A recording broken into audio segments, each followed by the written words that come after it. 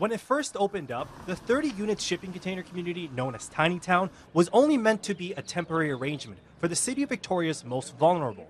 But after 3 years of renewing permits, Councillor Jeremy Caradonna says it's time for other communities to take on the responsibility. So the first step is to invite other jurisdictions to consider whether or not they would have the space on a parking lot or a hard space, a hard service, that could accommodate this facility. He's put forward a motion inviting other Capital Regional District communities to host Tiny Town, now called Caledonia Place. Earlier this year, the province set housing and supportive housing targets for some island communities over the next 5 years.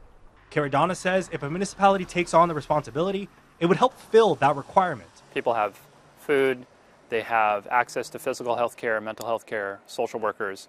You don't necessarily need to be right in the core. There's no reason that this facility couldn't continue to be successful 2 or 3 kilometers away.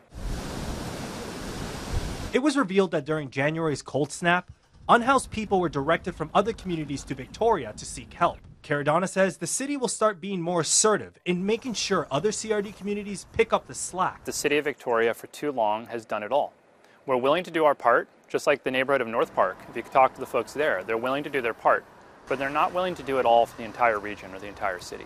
Nikki Otteson with the Backpack Project believes the only solution would be for other communities to create more housing and not shelters. Providing housing for everyone who lives within their municipality, making sure that nobody is left on the streets or sidewalks or in the parks unhoused. In its place, Caradonna wants to meet with North Park residents to hear what they would like to see in the parking lot. I've heard from a lot of folks in North Park that they would love some kind of mixed-use village there.